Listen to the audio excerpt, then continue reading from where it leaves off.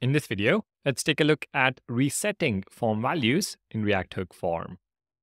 To reset form values, we can make use of the reset method that is returned by the useForm hook, which we can destructure from the form object. This reset method allows us to reset the form values to their default values. Let's add a reset button to invoke the reset method. So button type is equal to button.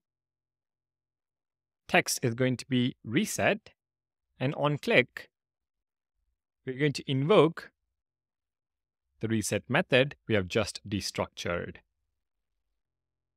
Back in the browser, when we fill in the form details and click on the reset button, we can see that the form values are reset to their default values. It's important to note that when we reset form values using the reset method, the values are not cleared, but rather set back to the default values that we initially defined in our form. This can be useful when we want to clear the user-entered values in the form and start fresh, but still retain any default values or initial values that we may have set. Another scenario where we might want to reset form field values is after a successful form submission. It's recommended to not call the reset method inside the onSubmit function. Instead, we can make use of the isSubmitSuccessful flag that is provided by React Hook form to check if the form submission was successful and then call the reset method inside a useEffect hook.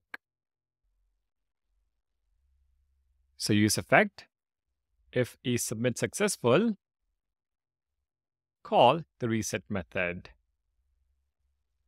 We can add a dependency array to the useEffect hook to watch for changes in isSubmitSuccessful and call the method accordingly. Fill in the details, click the submit button, and we see the values have been reset. It's also worth mentioning that the reset method accepts some optional parameters such as values and options, which allow us to customize the behavior of the reset method. These options can be explored further when you have the time to delve deeper into documentation.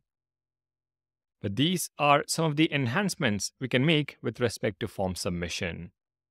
Join me in the next video where we will explore enhancements related to form validation in React Hook form. Thank you for watching. Please do consider subscribing to the channel, and I'll see you in the next one.